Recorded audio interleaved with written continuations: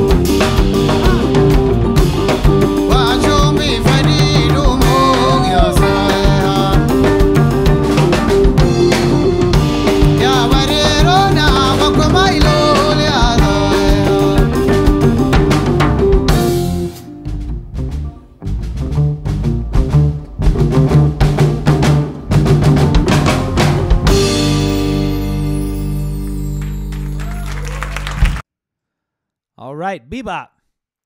That was Otaak's version of the Bebop. It's 2 tracks, and it was recorded on 2 different days. The first one with just Ahmed playing the lyre and me on the one drum, just kind of marking out the pulse. And the second tune has drums. I'm on drums. Ahmed is playing the lyre. Andre Sagon still on bass. and Wa'il al-Fashni playing the sagl. And that sagl is the name for the gang on the frame drum. Those djembe type hits on the frame drum, which you also saw me trying to do on that live gig, and I can't really do it. And especially in that second tune, now that I listen to it, it sounds like a lot of elements that I wanted to throw in there. And when we take a look at some clips of what the true bebop is, the funny thing is that the original bebop, the traditional bebop, has no instruments. There's not even a lyre. This is a jumping and clapping dance. And we'll see now some of those kind of clips. It's really cool. And we also hear in the middle, we heard those vocalizations that Ahmed overdubbed by himself, 5, 6, 7 different parts. Those vocalizations in rhythm, which is a thing that the Beja do on several different rhythms, this one included. And it's really great. And I'll show you some clips of that too. So before we break down the whole song and these different elements, and the drum part and all that, let's take a look at some clips of the traditional bebop.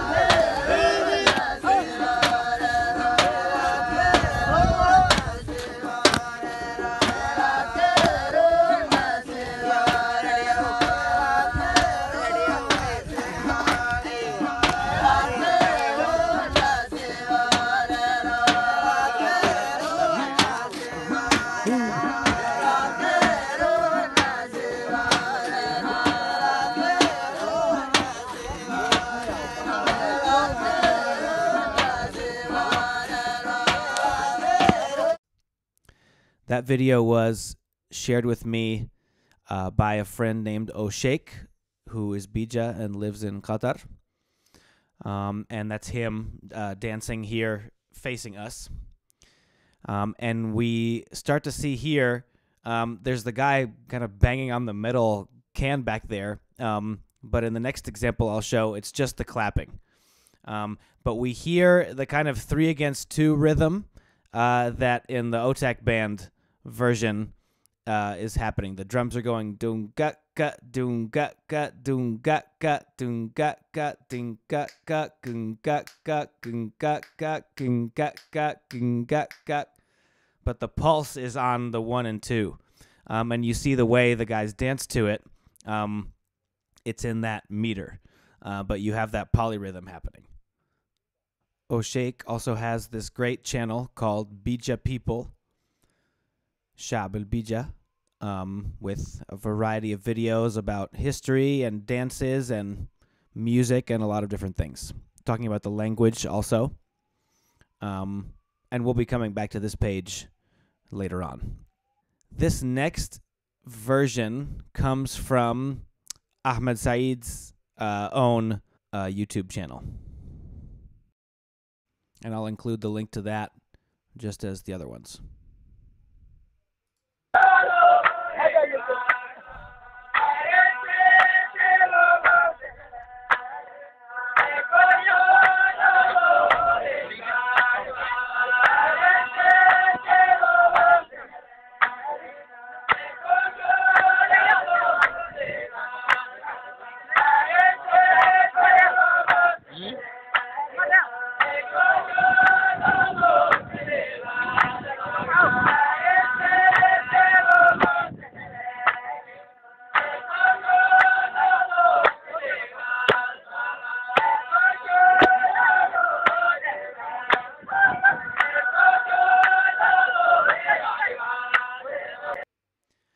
So we hear the claps perfectly in sync, just marking the beat so clearly, and everybody jumping right in sync. Here's another video taken in a place called Sinkat, which is in eastern Sudan, near Port Sudan.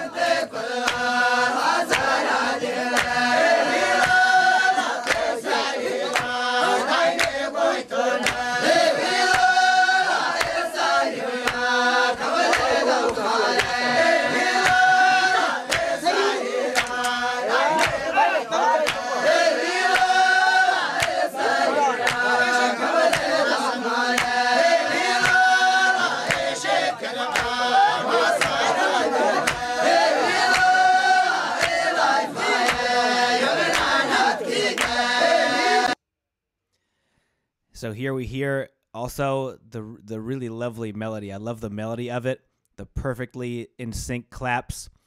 And the Beja are a warrior society. Beja men carry a sword and a dagger with them always.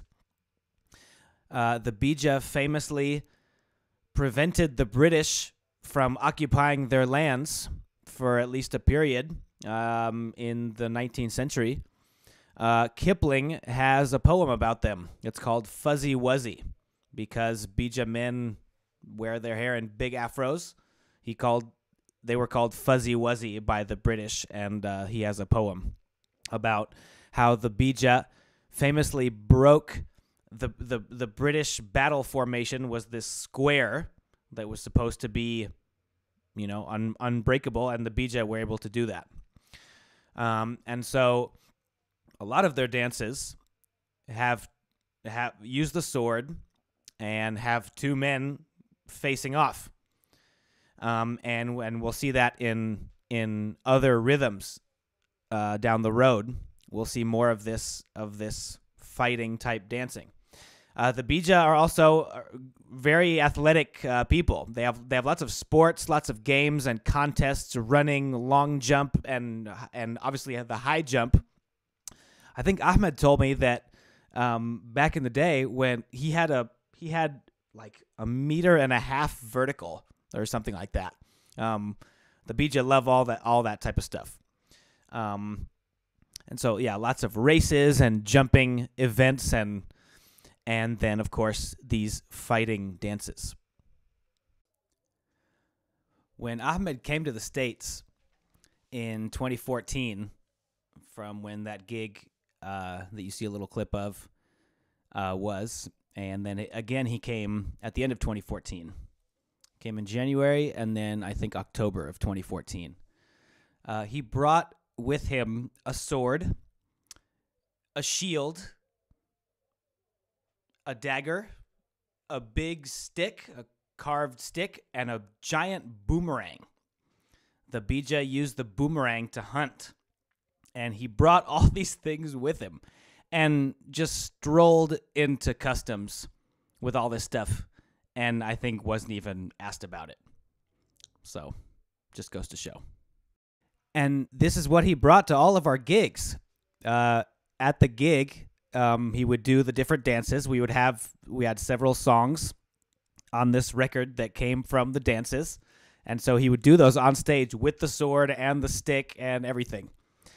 And we'd be loading into these places, and the sound guy would see our stuff and go, "Is that a sword?" So that was really cool. And also in these pictures, you get to see the beautiful leather work that the Beja also make. The sandals, the belt, the sheath of the sword, the necklaces, a lot of silver, the handle of the dagger in silver. Really beautiful handmade stuff. They use oil. They make natural oils for the hair and stuff for the skin. Really fantastic. Okay, now we will start breaking down the elements of the recording. First, bebop, starting with just the lyre and the drum. The drum going dun-gut, dun-gut, dun-gut, dun-gut. And as we saw from, I think, the first video where the guy's playing on the can, there's a 3-beat rhythm, but the pattern goes with the jumping. So the pattern, up, down, ding, gut, ding, gut, ding, gut, ding, gut, ding. So that's how you feel it.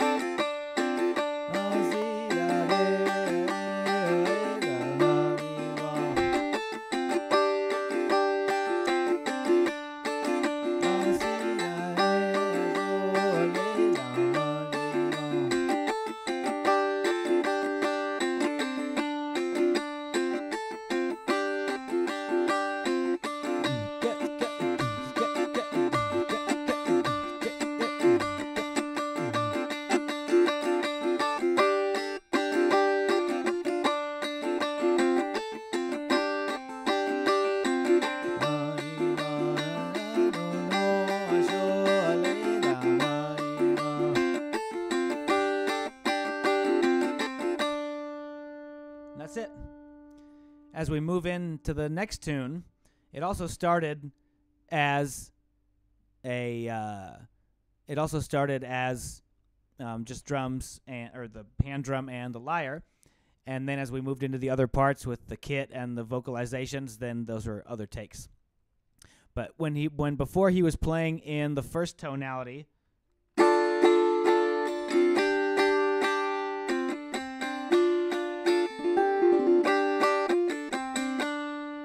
in this second part, he's going to be here, starting still in the minor chord.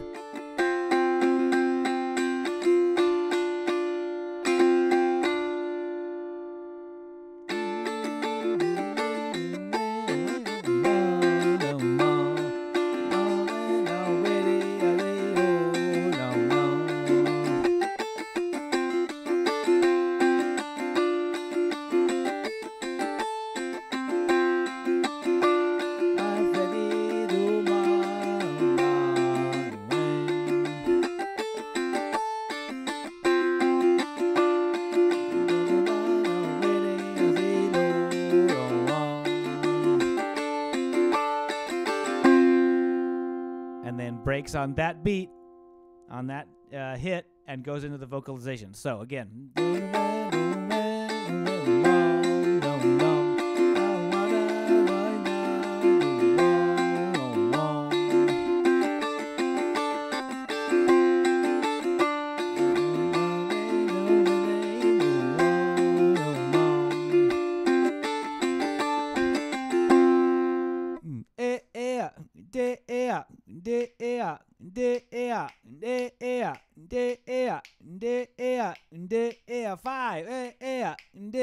Six, 7,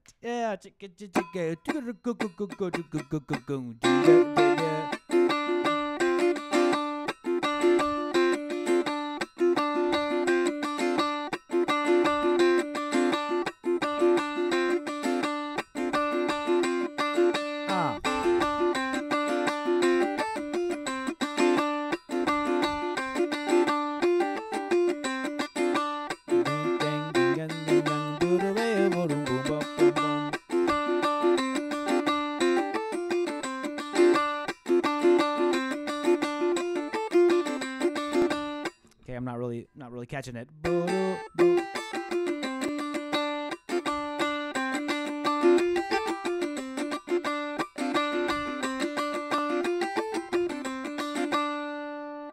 And that riff was just what he had played by himself in the studio. And then we added, and then the bass was just started doubling that. And then when he played by himself, he would play in kind of an odd number of bars, or just kind of have a phrase wherever. But then on the gig, we would make that into 4. So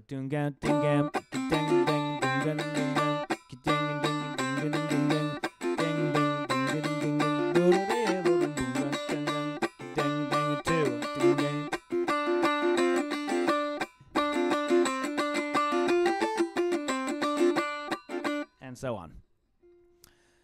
And that was it. So the bass is doubling that, and then the drums. I took the rhythm on here from a beat that I've heard in Ethiopian music often. That 6/8 beat.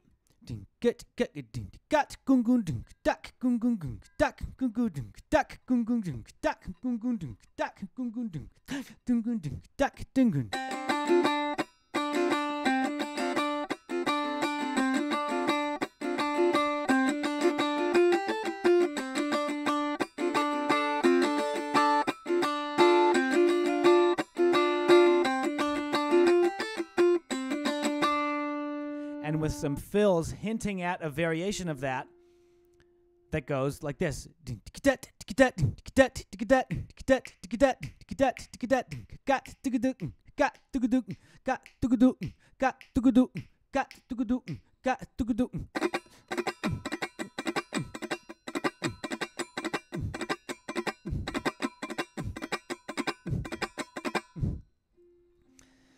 And finally, the soloing. So that all kind of fits together. And finally, the soloing on the hand drum. This is the type of thing that doesn't really fit either of those either the Beja style or this kind of Ethiopian thing. But you hear the Saudis do that a lot. In Saudi Arabia, they have drum groups with one guy cranking on the hand drum, bang, gang, on these 6/8 type beats, gang, gang, gang, gang, gang, gang, gang, gang, gang, gang, gang. And I was kind of thinking of that, and I had Wa'il al-Fashni come in and play that on the tune. So it's a lot of things kind of thrown together. But it's all kind of 6/8 at the end, on that same pulse. And I just wanted to build stuff around the original lyre melody and kind of keep the energy going. So that's how it came together.